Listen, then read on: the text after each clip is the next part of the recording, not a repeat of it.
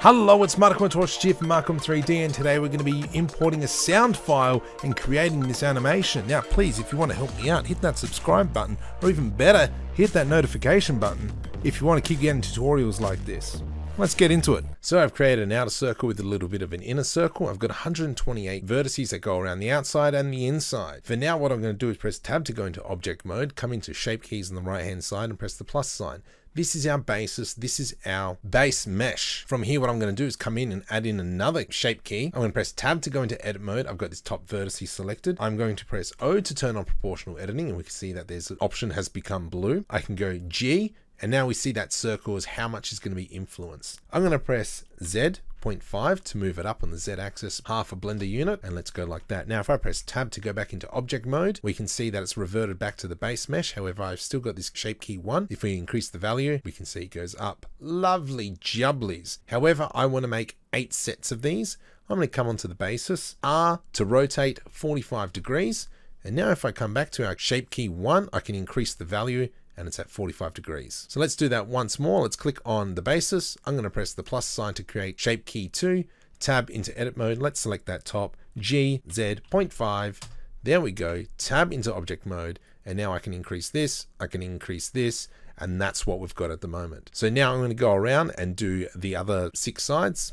And now you can see we've done all 8 sides. What I'm going to do now is come back onto the basis, press tab to go into edit mode. I'm going to alt right click this center circle, scale that up, and there we go. So now we've got that inner circle, which is nice and big. So let's come back into all these shape keys and turn them all down to 0 by selecting and dropping it down. And now it's time for this circle to get a little bit of boogie on. So first we go into edit, preferences, select testing up the top, and scroll down to import sound to animation. Let's give that a bit of a tick, and now let's close it. Let's start off by selecting key 1. I'm going to right click on the actual numbers and insert a keyframe.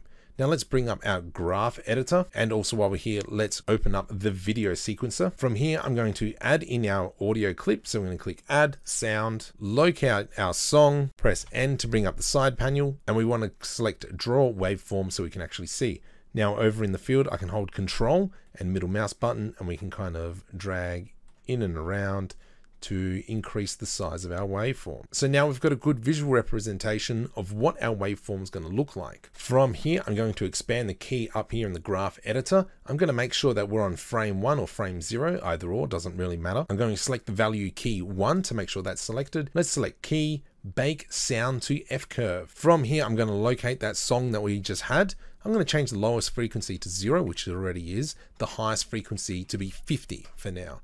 The attack time, I found that 0.05 is a good setting, and it's bake sound to F curve. Now if we can see that we've got these little bumps coming through. Now let's just play, actually we'll increase this to 1000 frames, and let's just play the song. And if I zoom out here, we should see some wonderful things starting to happen. So let's press play.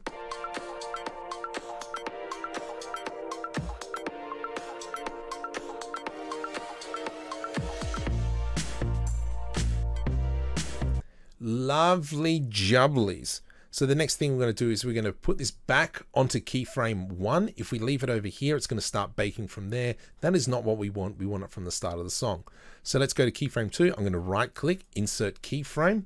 Let's select our key 2, come back into keys, bake sound to F curves, and I'm going to bake from 50 to maybe 125, and we're slowly going to increment this over. So it'll probably go from 125 to maybe 300 to 450 to 600, and so on and so forth till you gradually grow out to maybe about 4000. So let's now go through the process and bake sound to F curves, and we'll go all the way around. And now all 8 shape keys have been done. Let's have a look what it looks like.